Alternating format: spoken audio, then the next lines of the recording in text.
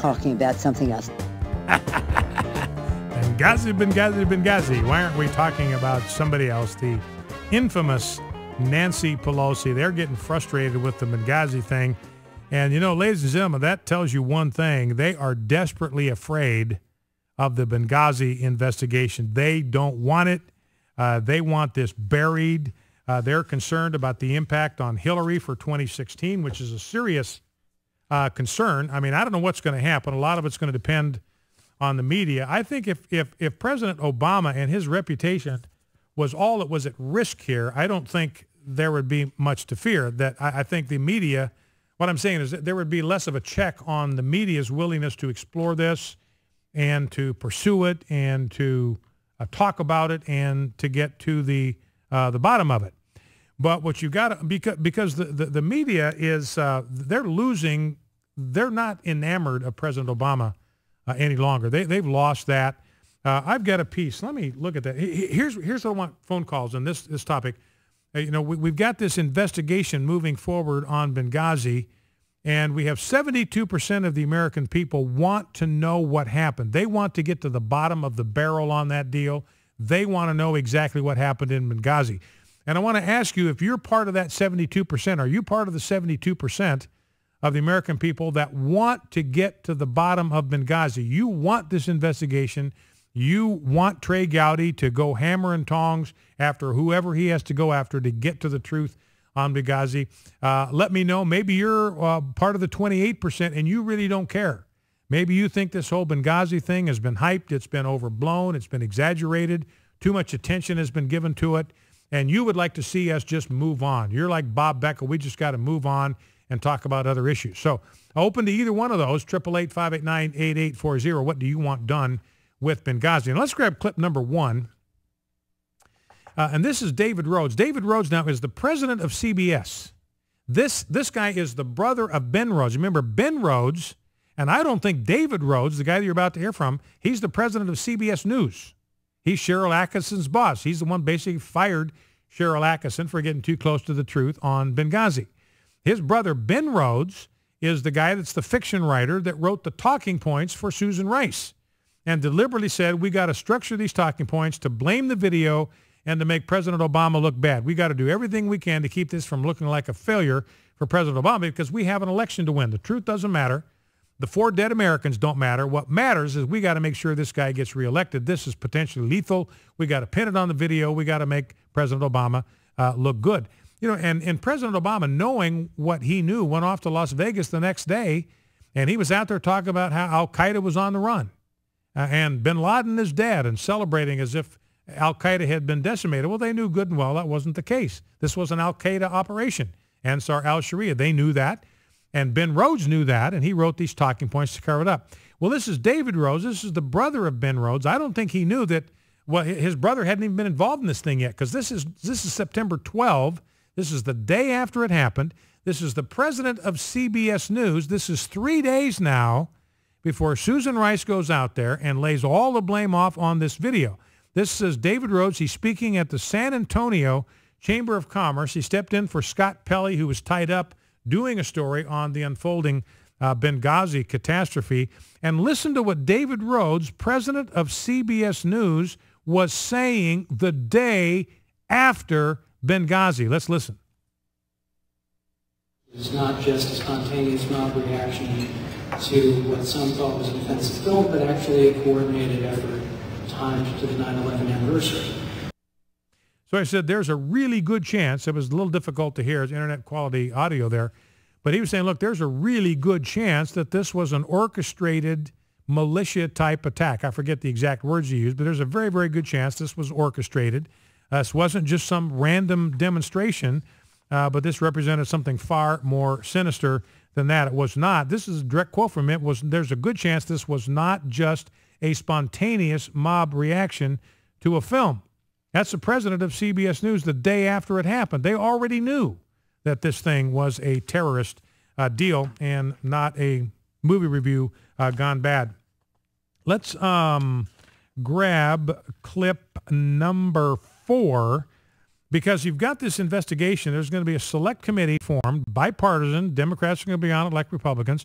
They can ask questions just like the Republicans can. And so the question is going to be, is the White House going to cooperate with them? And here is John Carl, ABC News, trying to get Jay Carney to answer that question. Are you going to cooperate with this House investigation? Let's listen. So I just wanted to... You want to ask me again? Yeah.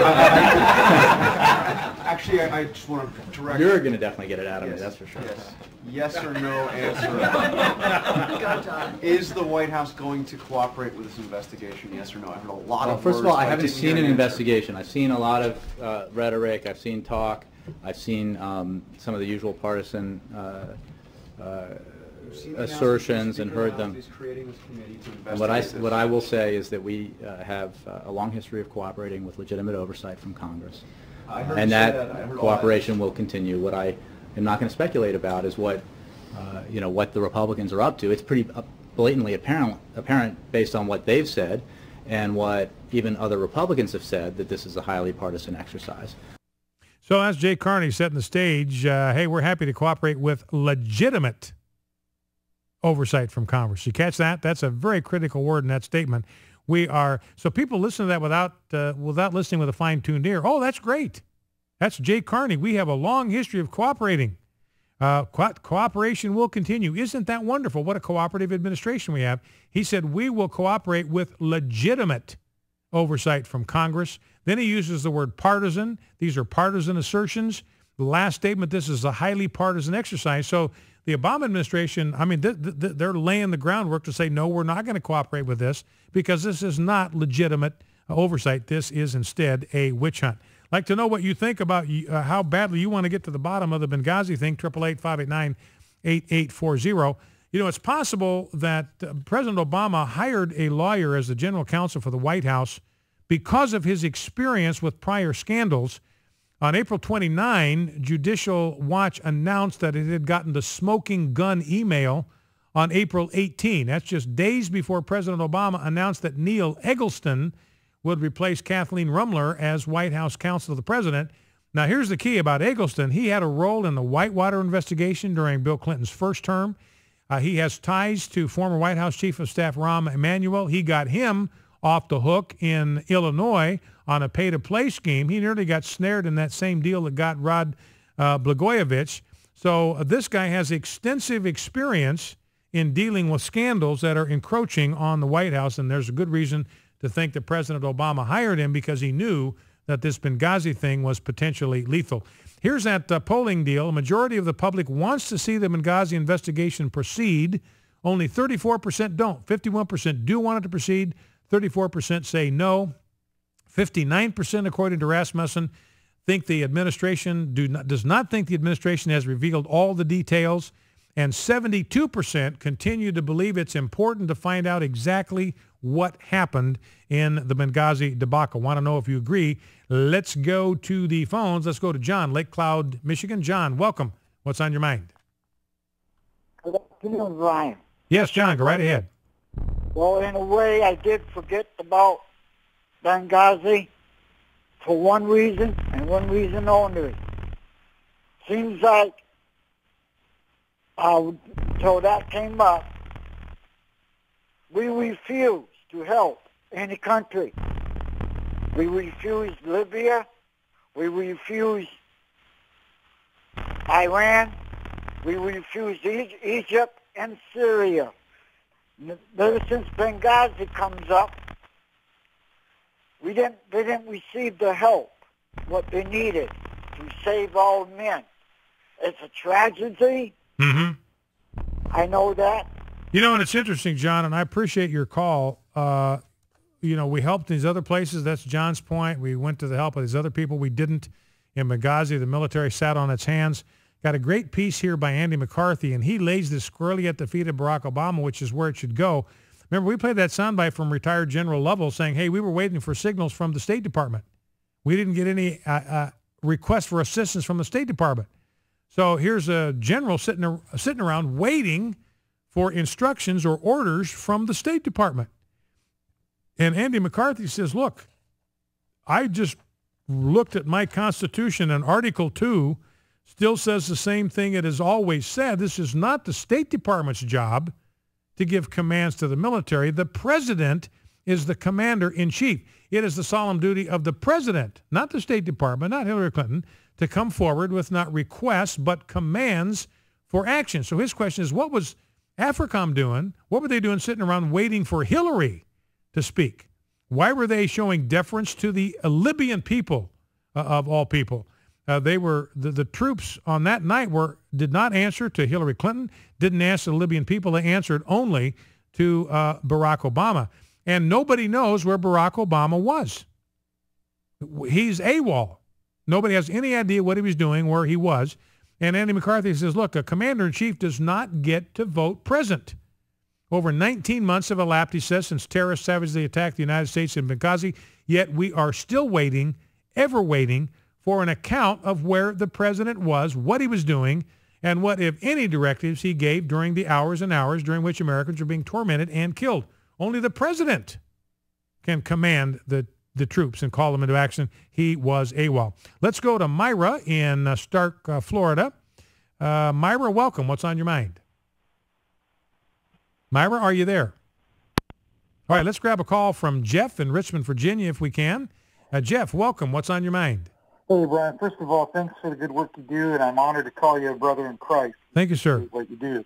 For one thing, I'm thrilled that I'm in the majority opinion on a social issue, and I would love to get to the bottom of it and would love to know what happened. But in the end, I don't know that it'll do any good. What's going to be the end result if we find out that we were lied to? I don't think it's going to change everything or change anything. It most certainly won't change Washington, that's the situation where it is now. I wish it would, but I don't think that the people, or I should say I don't think the media will allow the people, and the people have the courage to change that administration and get the crooks out. I wish they would, but in all fairness to Watergate and Iran-Contra, if we would cried foul, they would be laughing at us and tell us it's legitimate, and they would go right on through with their investigation. Mm-hmm. Well, and you got a good point there, and I think how this thing is going to turn out, appreciate the call, Jeff, how this thing is going to turn out is really going to be up to the media, because as I've said before, it wasn't Congress, it wasn't the law, it wasn't the Justice Department that drove Richard Nixon out of office, it was the media. If the media is determined to get to the bottom of Benghazi, then Obama is finished. If the media, because that's what they did to Nixon, if the media covers for Obama, which I think they will do in part to protect Hillary, then Jay's probably right, probably not going to go very far. Focal Point AFR Talk. With another homeschool